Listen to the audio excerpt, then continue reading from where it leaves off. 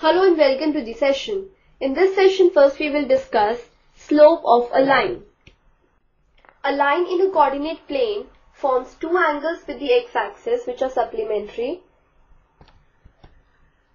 This angle theta made by the line L with the positive direction of the x-axis is called the inclination of the line. So we say if theta is the inclination of a line L, then tan theta is called the slope or gradient of a line L. Slope of a line is denoted by m, that is we have m is equal to tan theta and theta is not equal to 90 degrees. Slope of a horizontal line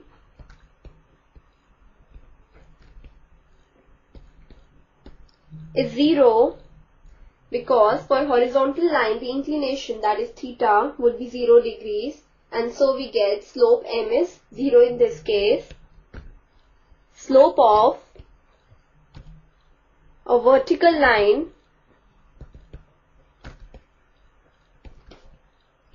is undefined because for a vertical line theta, that is the inclination, is 90 degrees and so m equal to tan 90 is undefined. Suppose that the inclination of a line is given as theta equal to 45 degrees. So, the slope m would be equal to tan 45 degrees, that is 1. So, slope of a line with inclination 45 degrees is 1. Next we shall discuss slope of a line when coordinates of any two points on the line are given. Let P and Q be any two points on this non-vertical line L with inclination theta. Let the coordinates of the point P be x1, y1 and coordinates of the point Q be x2, y2. And this x1 is not equal to x2, otherwise the line will become perpendicular to x-axis and its slope will not be defined. And inclination of the line L may be acute or obtuse. So the slope m of a non-vertical line passing through the points P and Q is given by y2 minus y1 upon x2 minus x1. And here we have x1 is not equal to x2. Consider a point P with coordinates minus 2, 3 and a point Q with coordinates 8, minus 5. So the slope of the line passing through the points P and Q is given by m equal to y2, that is minus 5, minus y1, that is 3, upon x2, that is 8, minus x1, that is minus 2, and this comes out to be equal to minus 4 upon 5. Next we shall discuss conditions for parallelism and perpendicularity of lines in terms of their slopes. Consider a line L1 in the coordinate plane with slope m1, line L2 in the coordinate plane with slope m2, two non-vertical lines L1 and L2 are parallel if and only if their slopes are equal.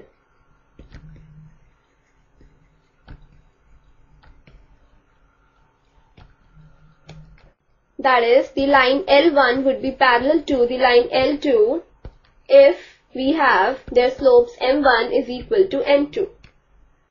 Two non-vertical lines L1 and L2 are perpendicular to each other if and only if their slopes are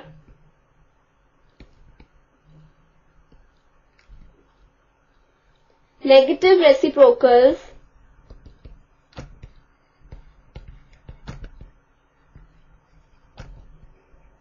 of each other. That is, the slope of the second line m2 is equal to minus 1 upon m1, or we can also write it as m1 m2 is equal to minus 1. Next we shall discuss angle between two lines. Consider a line L1 with slope m1, line L2 with slope m2, and suppose that theta is the acute angle between the lines L1 and L2. Then we have tan theta is equal to modulus m2 minus m1 upon 1 plus m1 m2, where 1 plus m1 m2 is not equal to 0. And if we have some obtuse angle phi,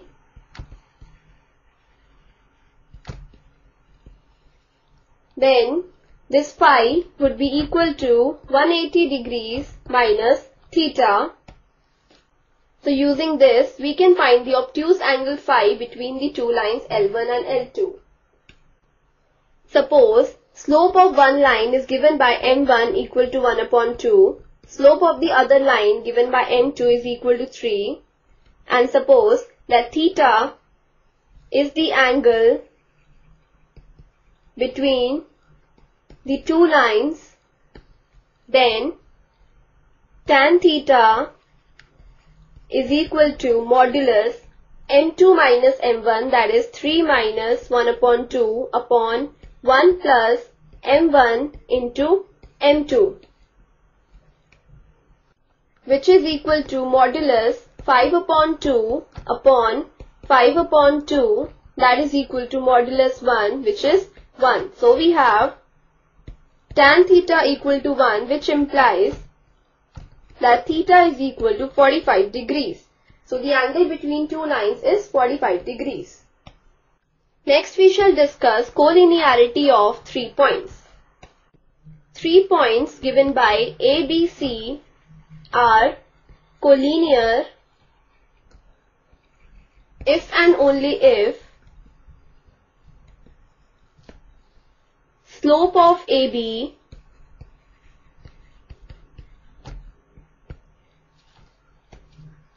is equal to slope of BC.